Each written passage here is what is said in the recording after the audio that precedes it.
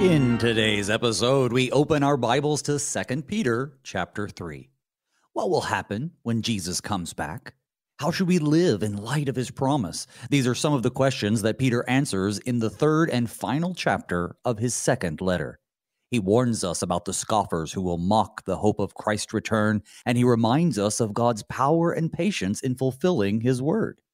The apostle also describes the dramatic events that will take place on the day of the Lord when the heavens and the earth will be dissolved by fire and replaced by a new creation where righteousness dwells. Good morning and blessed Pentecost. Today is Friday, September 15th, and you're listening to Thy Strong Word, where each weekday morning we explore the Holy Scriptures through which God bespeaks us righteous and nourishes our faith. I'm your host, Pastor Booe of St. John Lutheran Church in Laverne, Minnesota. And as always, Thy Strong Word is brought to you in part by the Lutheran Heritage Foundation. You can learn more about their translating and publishing work on their website at lhfmissions.org. My guest this morning is regular contributor to the show, the Reverend David Boisclair. He's the pastor of faith in Bethesda Lutheran Churches in Pine Lawn, Missouri. Good morning, Pastor, and welcome back to the program. Good morning, Pastor Booe. It's always a joy and privilege to be with you here on the air. Oh, well, it's always a good day when I get to talk to Pastor Boisclair, and you are going to be wrapping up 2 Peter for us. 1st and 2 Peter are one of those, or are among those epistles in the Bible that are just so crucially important, and I think they kind of get overshadowed by all of Paul's letters. I don't know. What do you think? Do you think that's true, or maybe it's just me? I think you're right. I think you're totally right. And they're kind of more limited, you might say, but they're really gold mines of precious teaching from our Lord, and that's why it's really exciting to be able to study them. Yeah, some of the key things and even famous verses that people know come from these epistles, and I don't think always people know where they come from. But I tell you what, we have a lot to get started on, so would you begin our time together in prayer, please? Gladly. Let us pray. Lord Jesus Christ, you have effected a perfect salvation for all to be received by saving faith. Grant that we may lay hold of that salvation conveyed to us in gospel and sacrament, continuing steadfast to the last days of our life in this sinful world. Guide us by your Holy Spirit to study our text for today, 2 Peter chapter 3, that we may be among those who joyfully look up when the end of the world comes, as those confident that their redemption draws near in your name. Amen. Amen. Well, as I like to do, maybe we should set the stage, catch up on what we've been talking about so that, well, our chapter today makes a little bit more sense in case people haven't tuned in. So maybe just really quickly, I don't expect you to go through both epistles, but just where have we been so we know where we're going to go, brother? I think in chapter 2, yesterday, that was an excellent program in which was discussed the heretics, those that trouble the church, interesting creatures, and it was rather interesting how the Apostle Peter really has their number. He knows and he understands them. And what's interesting is comforting right at the beginning of that chapter is that it is spoken that they deny the Lord that bought them, which is an important thing to remember, that God that Christ's redemption has rescued everyone, or that it is not a limited atonement, as John Calvin would say, but that even those that are lost have been blood-bought souls by the Lord Jesus Christ. And of course, there is the warning that the apostle gives here, that these are blemishes at their love feasts, and they're probably Gnostics, which are basically say it doesn't matter what happens to our bodies because what's important is the spirit and not the material of life. So it's the same kind of errorists and heretics that the Apostle Paul had to deal with as he does in his pastoral epistles. Yeah, and I think that is something that continues to be very pervasive in our world today. This sort of Gnostic spirit good, body bad, earth bad, heaven good. And what we're going to see coming up is that, well, the body is good, although, of course, in this world it is plagued by sin, and the world is good. It's God's creation. But, of course, there's going to be a new creation. Both of our bodies and our souls are going to be resurrected in the end. As I like to say, heaven's great, but it's not the end of the world, right? There's more to life than even heaven. We have the new heavens and the new earth. That's going to come up today. I tell you what, why don't we go ahead and just dive into the last chapter? I'm going to read, the first 7 verses. Here we go. This is now the second letter that I am writing to you, beloved. In both of them, I am stirring up your sincere mind by way of reminder that you should remember the predictions of the holy prophets and the commandment of the Lord and Savior through your apostles. Knowing this, first of all, that scoffers will come in the last days with scoffing, following their own desires. They will say, where is the promise of his coming? For ever since the fathers fell asleep, all things are continuing as they were from the beginning of creation. For they deliberately overlooked this fact, that the heavens existed long ago, and that the earth was formed out of water and through water by the word of God, and that by means of these the world that then existed was deluged with water and perished. But by the same word, the heavens and the earth that now exist are stored up for fire, being kept until the day of judgment and the destruction of the ungodly.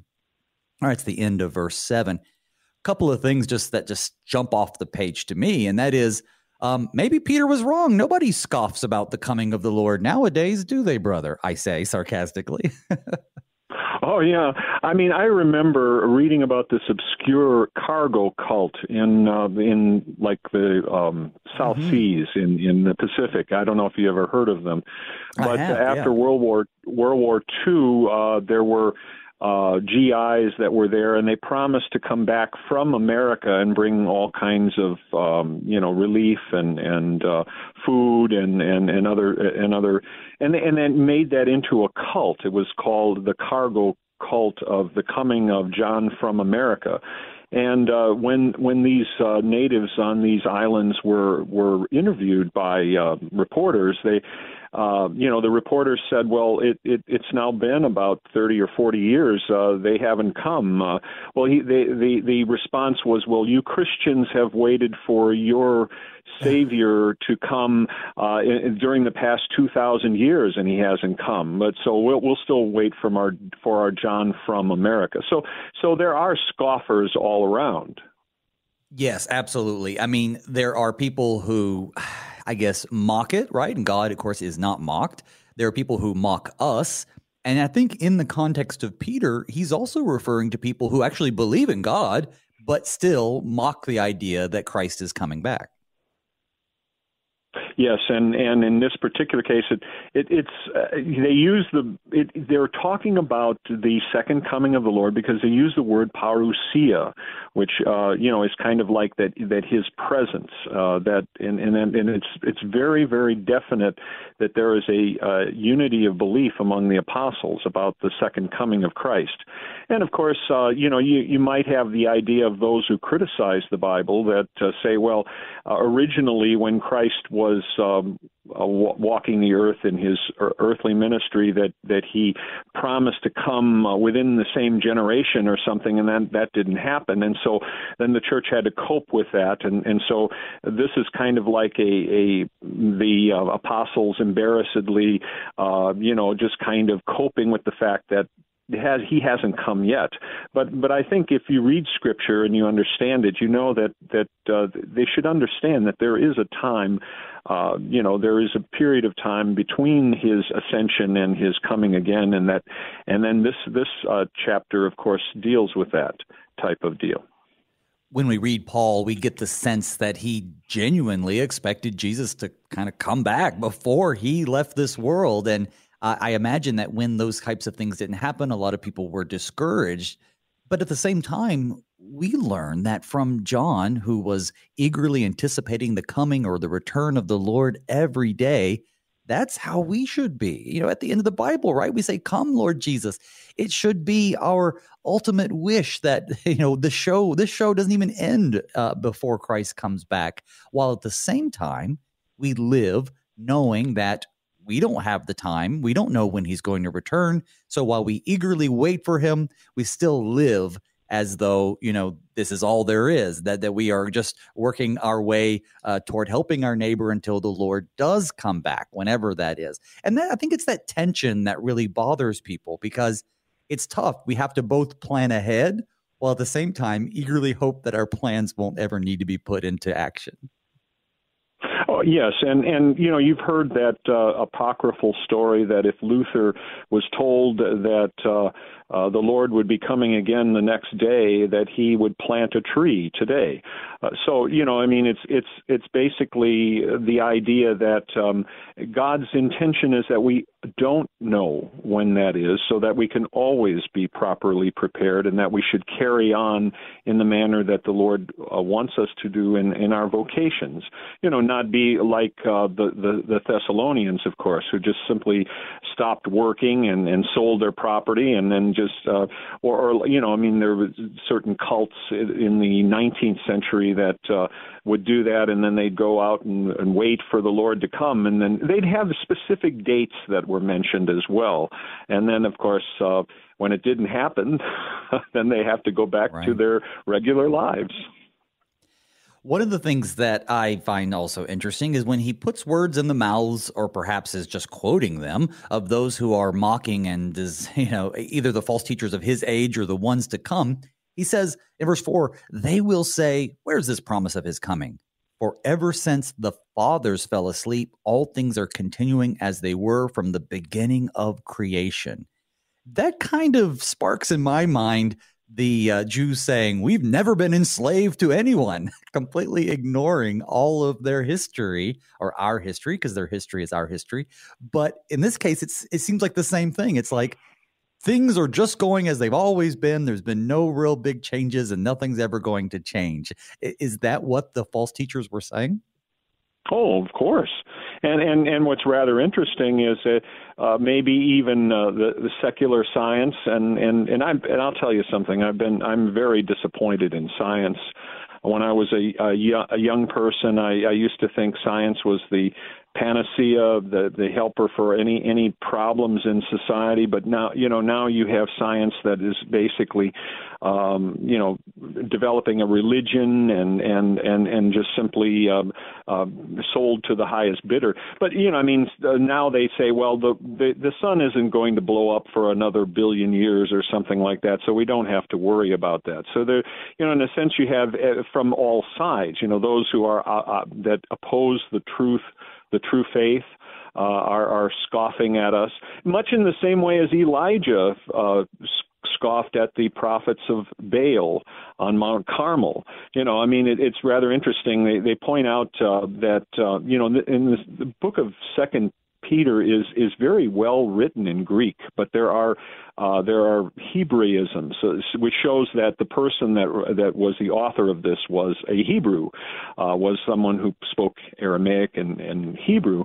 And like in that case, it's just kind of like the way of, where is the promise of this coming? And there's so many things that we can point to say that it's not going to come, it's not going to happen. You are all believing in vain.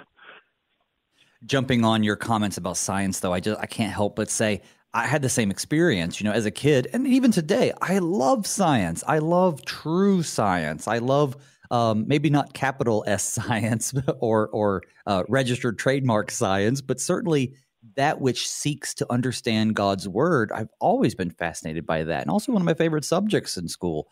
But we've come a long way from the medieval universities where theology was the queen of science or the queen of study, because everything back then, they understood that everything we learned was about understanding God's world. God was understood.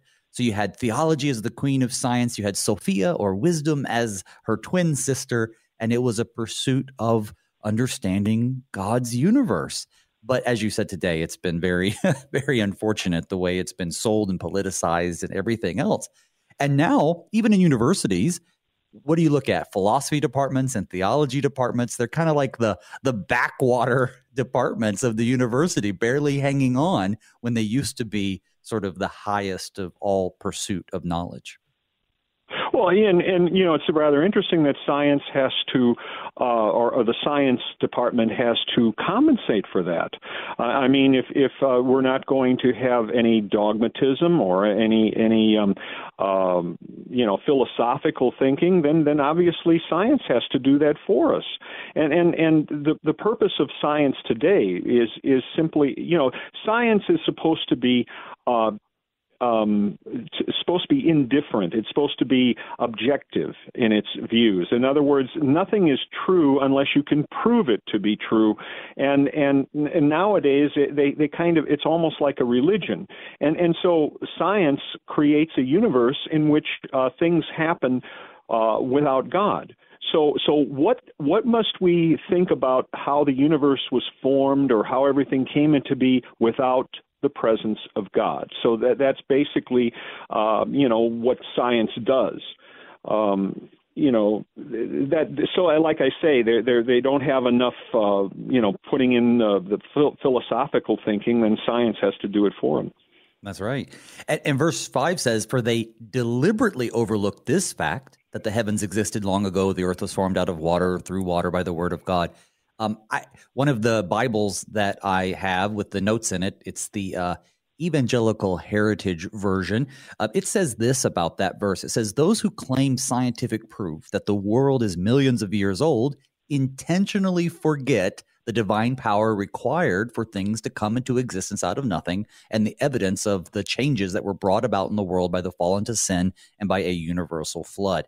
So I don't know if that's universally true, but these words deliberately overlook suggest that the people who are spreading the false knowledge, both back then and even today, really have to kind of actively ignore evidence of God, actively ignore the weaknesses in their divineless or godless models. Would you agree with that statement? Oh, absolutely. Absolutely. And, you know, it's interesting about that verse. It talks about, you think about, is it saying that the world was created by water?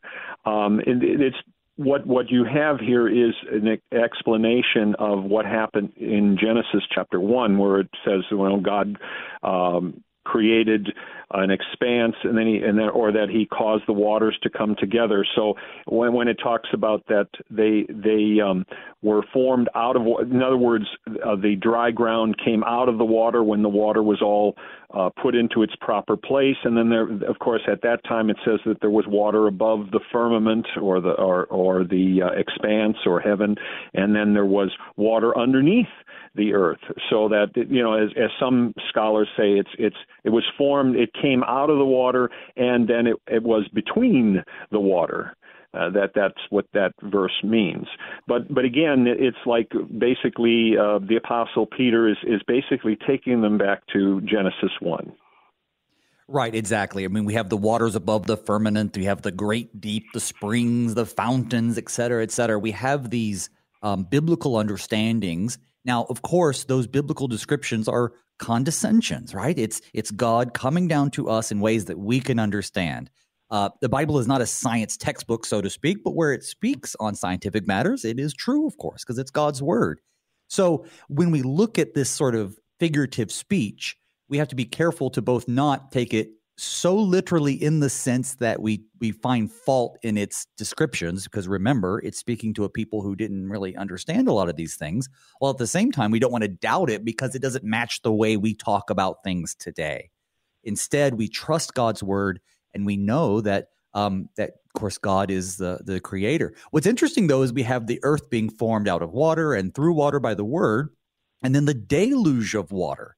So he points to the flood, which, of course, you ask folks like Ken Ham and most Christians, to be honest, and they're going to really put a lot of emphasis on the changes that would happen with a worldwide deluge. And frankly, although I think folks like Ken Ham sometimes, you know, that's their only hammer, and so everything looks like a nail, so I have to be careful about that. But at the same time, I do think it makes a lot of sense to look at it from that perspective. But because that's associated with faith, it's discounted immediately by those who are seeking to understand the world, scientifically, that is. Exactly, and even in our own history in our Lutheran Church Missouri Synod, we had Alfred Rehwinkel, which wrote a book on the flood. So they were influenced by that. I mean, it was when the flood happened. It was a cataclysmic event. And is believed, I don't know how true this is scientifically, but they said that it used to be that the axis of the world was not tilted, after creation, and that it was straightly perpendicular, in other words, parallel, or not parallel, but perpendicular to like the plane of the ecliptic or whatever, so that the climate was the same everywhere on Earth. I don't know whether that's true, but then if it was tilted, the flood caused it to be tilted about 23 and a quarter or half degrees. Then that was a creation of seasons in the year. But again, it is mere speculation. We have to kind of rely on the clear teachings of God's word.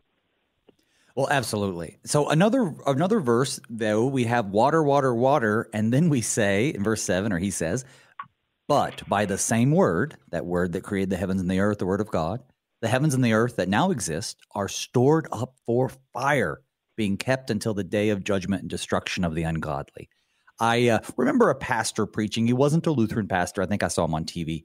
And he'd passed out stickers to all the people in his parish, and the stickers said, to be burned on them.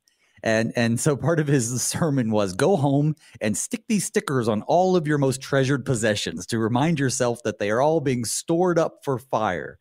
Now, whether or not that was effective or not, I got to say, it's not entirely unclever. I kind of like it because there is this reminder that while at the same time we have a stewardship obligation to take care of the world, we also know that ultimately God is coming back, and what we have now will not be as important as the new heavens and the new earth that we will have. But that when they do come back, and we'll talk about this in a minute, I'm sure, it's a real world, not just floating around spiritually, but a real world. But we see here, they are stored up for fire.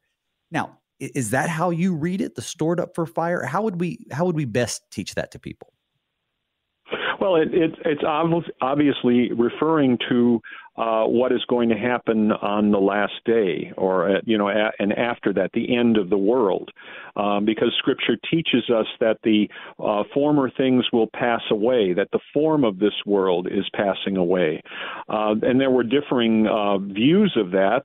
Luther, of course, believed that the entire world was not going to be destroyed, and that like a total annihilation of the world, and some like Johann Gerhard said, well, on the basis of 2 Peter chapter 3, it is going to be totally burned away. But it's rather interesting as you look at these passages. You can see that both views could possibly be held.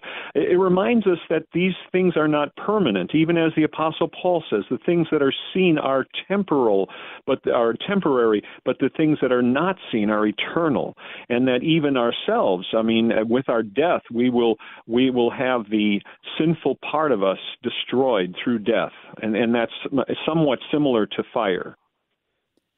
Absolutely. And the focus here, of course, isn't the specifics maybe, but the day of judgment and the destruction of the ungodly. That can be seen a couple different ways, in my opinion. The day of judgment, of course, is Christ's return, judging the living and the dead. But the destruction of the ungodly, that either I think it both motivates us to reach out to the ungodly so that they need not experience that destruction.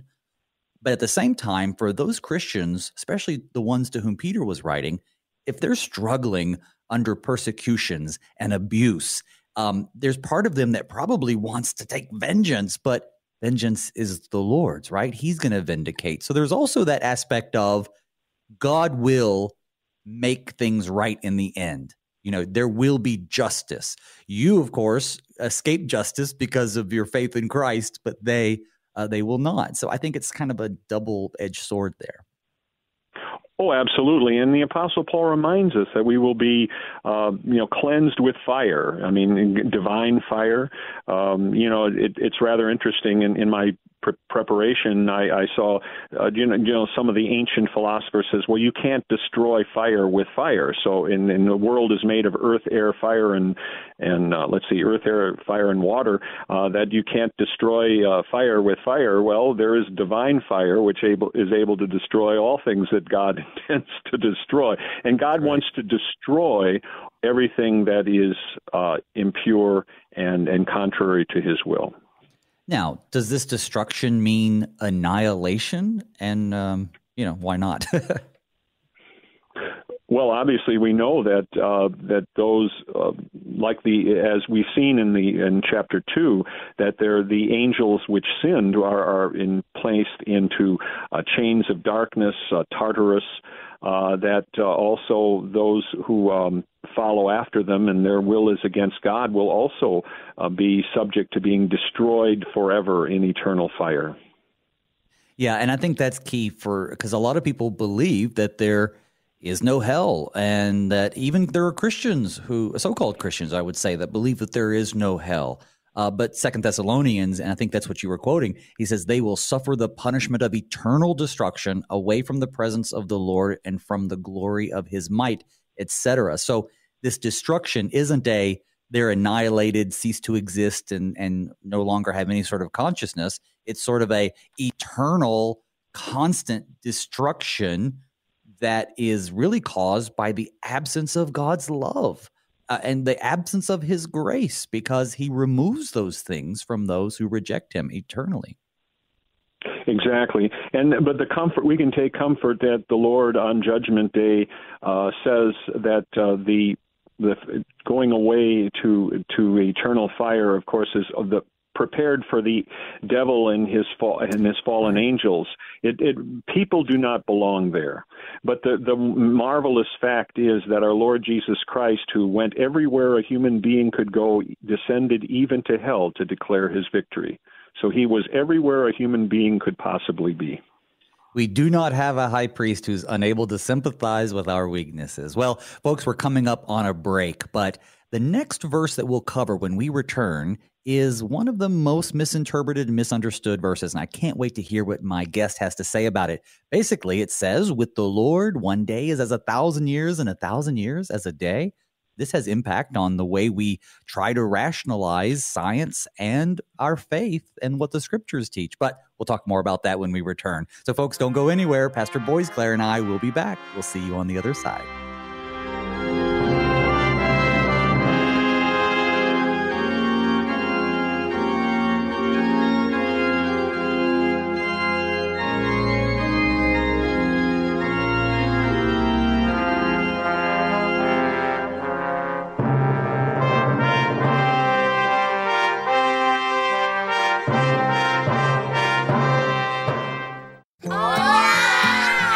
These are the voices of young Lutherans in Mexico City, children who are excited to learn more about their Savior, Jesus. But they need our help because good Lutheran books for kids in the Spanish language are in short supply in Mexico. To learn how you can help tell Spanish-speaking kids everywhere about Jesus in a language they can understand, go to the Lutheran Heritage Foundation website at lhfmissions.org/Juan 316.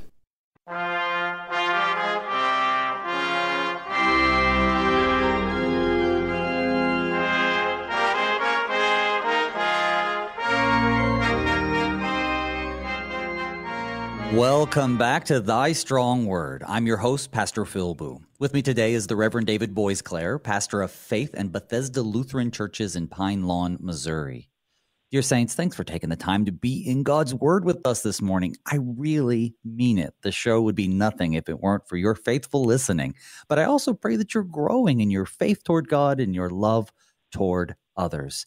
If you want to reach out to me, you can find me on Facebook, but you can also email me at pastorboo@gmail.com. You can use that email for a little while longer. I'm going to be getting an email especially for the show, so stay tuned in the future to hear that one. But for now, you can just drop me a note to say hi, or like I said, find me on Facebook. So, Pastor Boisclair, Let's read this next text, 8 through 10. But do not overlook this one fact, beloved, that with the Lord, one day is 1,000 years, and 1,000 years as one day. The Lord is not slow to fulfill his promise, as some count slowness, but is patient toward you, not wishing that any should perish, but that all should reach repentance. But the day of the Lord will come like a thief, and then the heavens will pass away with a roar, and the heavenly bodies will be burned up and dissolved in the earth, and the works that are on it will be exposed.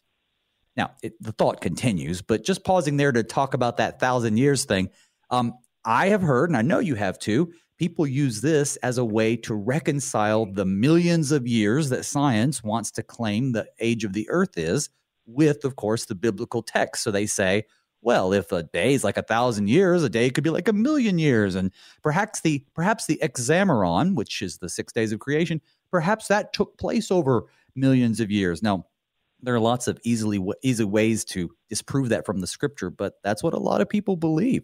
So take us through that. What does that really mean? What's the real context of that?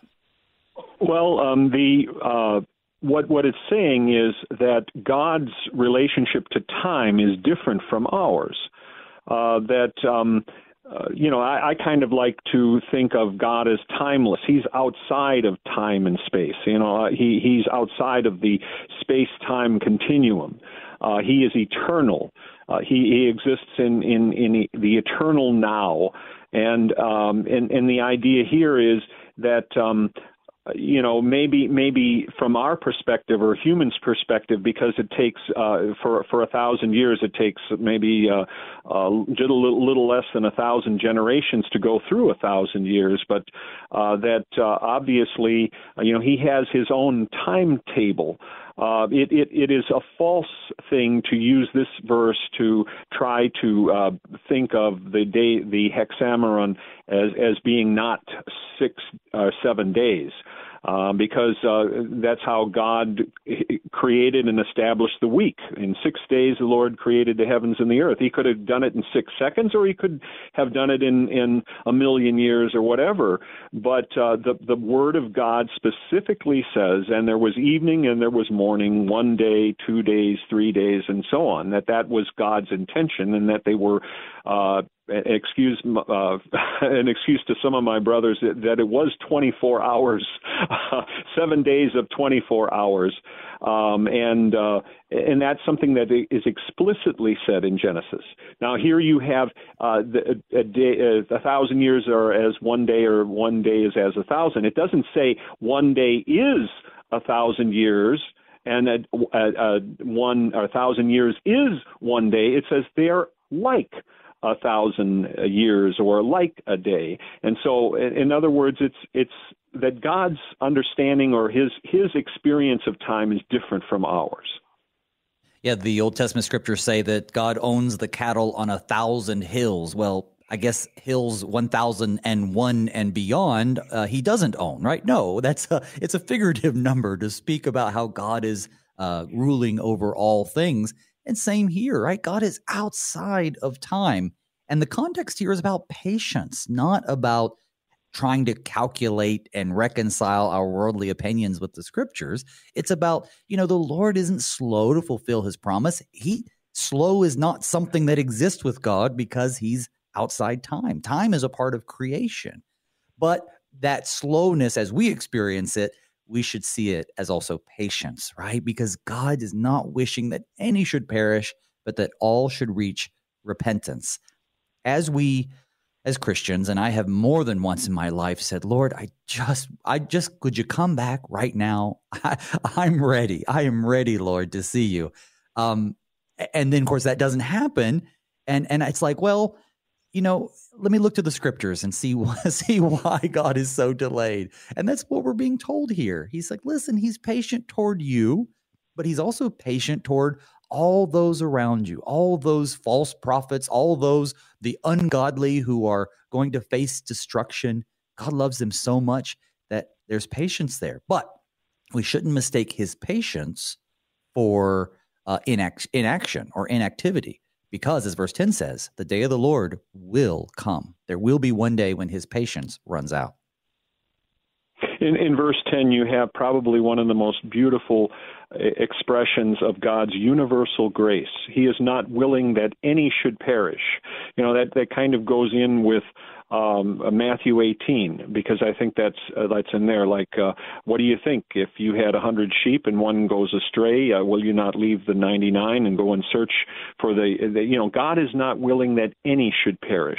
So there is no election or predestination for damnation. Also St. Paul says in 1 Timothy, God would have all men to be saved and to come to the knowledge of the truth. And so damnation is never something that God brings about in other words, that He is the cause of it. Yesterday in your program yesterday, you were talking about predestination.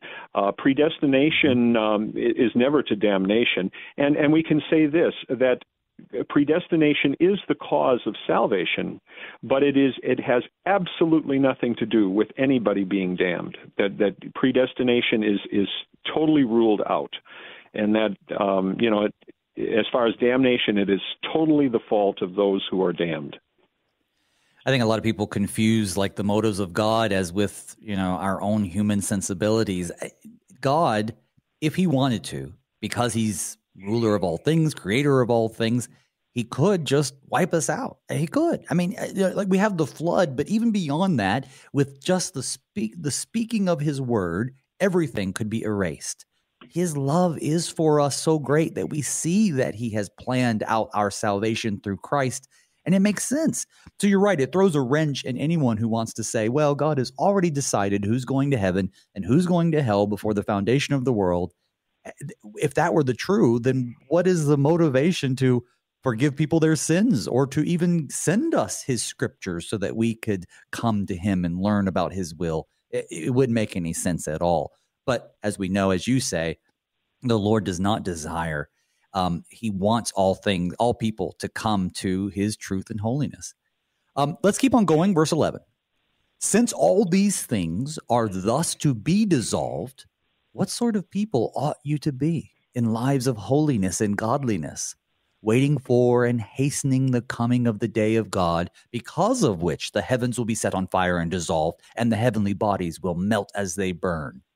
But according to His promise, we are waiting for new heavens and a new earth in which righteousness dwells. So I can tell you, growing up, heaven and hell were always in view in sermons. Almost never, and I'm going to say that with a little asterisk because, I was a kid, so maybe I just missed it.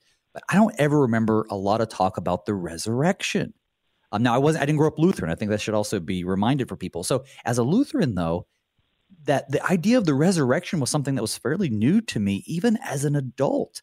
We confess it in the creed. Of course, the scriptures speak of it. But most people today, I think most Christians and even Lutheran Christians, when they talk casually about dying, they talk about dying and going to heaven. And there's sort of we're missing the whole, well, there's more to that. So let's talk a little bit about the resurrection.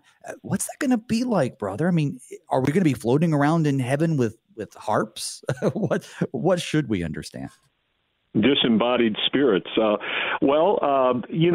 think that's something that has to be kind of remedied. Not that we discount what our Lord said to the thief on the cross, "Today you shall be with me in Christ, in paradise," or what St. Paul said, "I have a desire to be absent from the body and present with the Lord" in 2 Corinthians 5.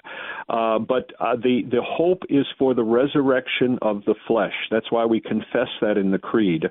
I believe in the Holy Christian Church, the communion of saints, the forgiveness of sins, the resurrection of the body, and the life everlasting. And even in 2 Corinthians 5, the Apostle Paul says we don't want to be unclothed. So it's kind of like should be natural for us to want to have the body. And then if you look at 1 Corinthians chapter 15, the Apostle says, how come you Corinthian Christians are speaking about that there's no resurrection of the dead? If there is no resurrection of the dead, then Christ is not raised. And if Christ is not raised, you're still in your sins and you're people most to be pitied. But certainly the hope is for the resurrection of our bodies. And one thing I wanted to point out about what he's talking about here in verse 10, I think there's a mistranslation. It says, "And the earth and the works that are done on it will be exposed." In the original Greek, there is actually a word that is the word "not." The word is to be found, so it actually should be the works will not be found. And so, in other words, that this great fire of judgment that brings to an end the form of this world now will totally purify the world of all evil and of all, so that they will not be found. And that's kind of something which shows that that it's not going to be a total annihilation of creation, but that creation will be purified. Even as the Apostle Paul says in 1 Corinthians 15, where he says, "We shall not all sleep, die, but we shall all be changed." But again, it should be emphasis. We maintain and we solidly confess the resurrection of our bodies. They will be fashioned like unto his glorious body by the power with which he is able to subdue all things unto himself. Now, I wasn't aware of that variant or misinterpretation. I was just looking at Heurisco sort of discover, be found, but I didn't know that was, that's an interesting new take on it. Of course, the overarching message remains the same, and that is that there is a time when the Lord is coming back to judge the world and restore it. Now, I think that's also been up for debate. Is it going to be a restoration of what we have? Is it going to be completely destroyed and redone? I kind of think the Bible talks about it in both ways, sort of. Mostly, though, I think the Bible really leans toward this is going to be destroyed. If that's the case, I think a lot of well-meaning Christians might ask, well, then what about our stewardship of the world? I mean, what's the point of making sure that we don't pollute our air and water? What's the point of building things up if they're just going to be burned? If I'm just going to put a sticker on everything that says to be burned. So why is it that we should both take care of this world, this gift, this creation of God, but also understand that God's going to come back and just redo everything anyway? Well, all of creation, of course, being God's, is put into our care as stewards. And the Lord reminds us that he who is faithful in a little will also be faithful in much. And so obviously, basically everything is for us, even as the Apostle Paul says, all things are yours. I mean, God has created the universe and everything for his people, for the church. And they're placed in as stewards of his creation. And, he will do what he will do with that, but he is doing it for our benefit. And he reminds us that he who is faithful in just a little will also be faithful in much. And so, in eternity, we will, of course, be entrusted with far greater things.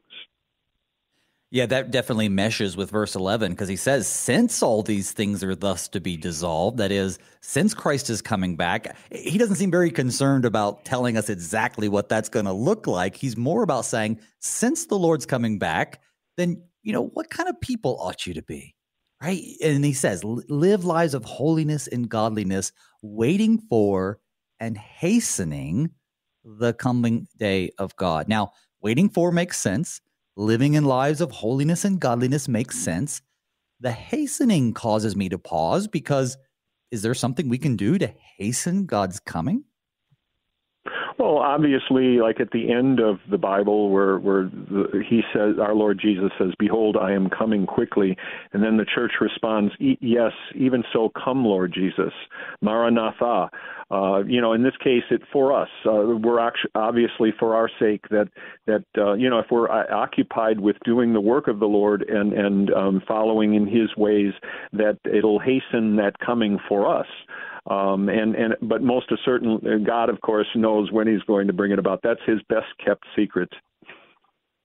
Now, I remember when I first became a pastor, and I had, I really was kind of, how can I say it, really inspired by some of the things I learned in seminary, particularly about the resurrection. You can thank Jeff Gibbs for that. But we have verse 13, but according to his promise, we are waiting for new heavens and a new earth. And I'd preached a lot really emphasizing that, and had a couple of very faithful parishioners come to me and say, Well, I don't know that we really heard that a lot. Now, I don't necessarily think that's true. That's not any comment on my predecessor. In fact, I told him, if you don't believe everything they say about me, I won't believe everything they say about you. But the point is, I think a lot of people don't think about that, even if the pastor is preaching it. But yet this is found in Isaiah. And of course, it's picked up here, and it's also in Revelation. So this new heavens and this new earth, I don't know that we know exactly what it's going to look like, but how does that mesh with the symbolic imagery of heaven that we see in Revelation? I mean, what are we to expect, or what don't we know, or what do we know about this? Well, there will be no more division between the abode of God and the abode of his blessed saints in eternity. That as in Revelation it says, there will be no more sea, there will be no more sun, and so on, because the Lamb and God and the Father will be its light. So I mean, from what I can see, it seems to me that the fire, of course, is purging and cleansing creation, so that it will be kainos is the Greek word, which is distinguishes it from that which is palios or old. It's rather interesting that the word neos, which is also the Greek word for new, is not used here. Now, neos would be like something that is simply created or come into existence, but this is something which God purifies, and then it is. No longer is there anything that is old or corrupt or evil in that creation. But God will exist with us. This will be his peaceable kingdom in which, we will be present with him forever. Yeah, that word kainos there for new, meaning, something previously unheard of, new in that sense. It's the same word that's used when they were expressing their surprise at Jesus's teaching in Mark. They say, well, some kind of new teaching with authority. It's the same word. So this unexpected, this newness, I think there's part of it that we really won't or even can't understand right now, but will be, of course, much like the earth in terms of its physicality. But at the same time, it's also going to be Eden restored. At least that's how I've always seen it. Is Eden restored a good way to look at that? Oh, absolutely. And when the Lord says, "Behold, I make all things new," this is in line with the gospel. The gospel is a message. It is something that eye has not seen, nor ear heard, nor has it entered into the hearts of men, the things that the Lord has prepared for those that love him. And that's the understanding of what the good news is that it's always something that is preciously new and new forever, like a pure spring of fresh water for God's people, and that it'll be such a marvelous experience, and that's that's the thing where the apostle is saying, do you want to be among those who endure, or are you going to be those that are going to be removed from the earth and obviously sent away in eternal punishment? Well, why don't we read the very final words of Peter to his audience, starting with verse 14 through verse 18. Therefore, beloved, since you are waiting for these, be diligent to be found by him without spot or blemish and at peace, and count the patience of our Lord as salvation, just as our beloved brother Paul also wrote to you according to the wisdom given him, as he does in all his letters when he speaks in them of these matters. There are some things in them that are hard to understand, which the ignorant and unstable twist to their own destruction, as they do with the other scriptures. You, therefore, beloved, knowing this beforehand, take care that you are not carried away with the error of lawless people and lose your own stability, but grow in the grace and knowledge of our Lord and Savior Jesus Christ. To him be the glory, both now and to the day of eternity. Amen. I love how he throws in a plug for Paul, speaks of him as a beloved brother, and rightly so, speaks of his letters in these matters being wonderfully edifying. But then he says, but there are some things that are hard to understand in Paul's letters, but he points out something that we still run into today. and that is the ignorant and unstable twisting the scriptures to their own destruction. For as many people out there that just completely deny Christ and deny God and deny his word, there are many of those who claim to be Christians and perhaps even are Christians, and yet they read the scriptures in such a way that it just twists them, and it is to their own destruction. And I think that's why it's so important that all Christians be faithful in the word, but also be a part of a faith community that reads them responsibly. Oh, that's so vitally important. It's rather interesting that you mention talk about the twisting of the scriptures. The commentators say it's like how you would torture someone, that the scriptures are being tortured. And it kind of reminds me too that even Will Durant, who wrote a history of Western civilization, said that if the ancient works of Plato and Aristotle and all of the other writings of ancient times were subjected to the twisting and the contradicting and the way the Holy Scriptures have been subjected to, and although they went through all that, they still are here, aren't they? That all of those other things like Plato and Aristotle would all go into the mists of legend and not be true. And so obviously those that twist the scriptures and they'll find out that the Lord, who is more powerful than any force that we can possibly imagine, can definitely cause his word to endure. Oh, absolutely. The word here, by the way, for twist is strebloo, which is only found here in all of Scripture. And it means to distort something, communicate something falsely, or to change the meaning of. But it being combined with the phrase "to their own destruction," as they do the other scriptures, that's also really telling. When people read the scriptures, they are certainly there for our edification, and God certainly brings us faith. But this is one of the reasons why I'm personally, and hopefully, I don't know what your position is, but I don't think evangelism is done by going out and passing out Bibles to everybody, or frankly, even little Gospels of John or whatever, because I think more of the idea of Philip and the Ethiopian eunuch. You can sit there and you can read it, and if you are self-aware enough to say, I need help with this interpretation, then that's fine. But so many people will read it, and it's not for unbelievers, because the scriptures could only be properly understood by faith. So that's why it's important for us to be out there building relationship with people, so that through our faith, we can expound the scriptures to them, whether you're a pastor or a layperson or anybody else.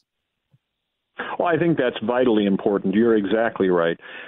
Because that's the manner in which Christ grows his church, through the hearing of faith, and from those who can, somebody who you recognize as has your best interests at heart, that wants to share God's great and powerful and amazing love in our Lord Jesus Christ, and that of course is what the Holy Spirit uses.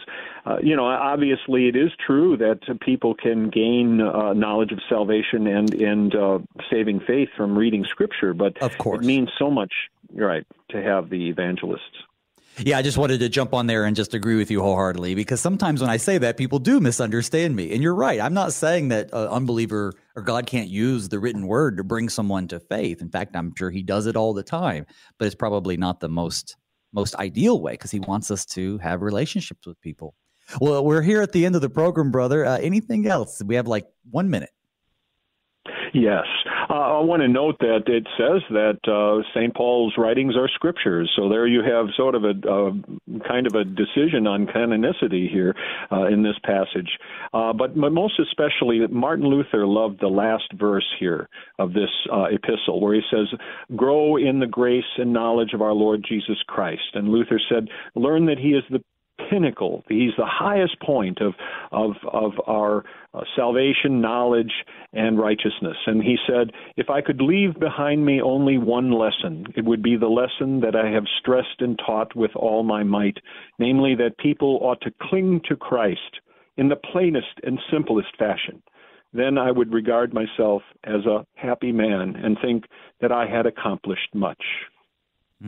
What a beautiful sentiment. That's where we're going to leave it. I'd like to thank my guest this morning, the Reverend David Boisclair. He's the pastor of Faith and Bethesda Lutheran Churches in Pine Lawn, Missouri. Pastor, thanks for being on the program again.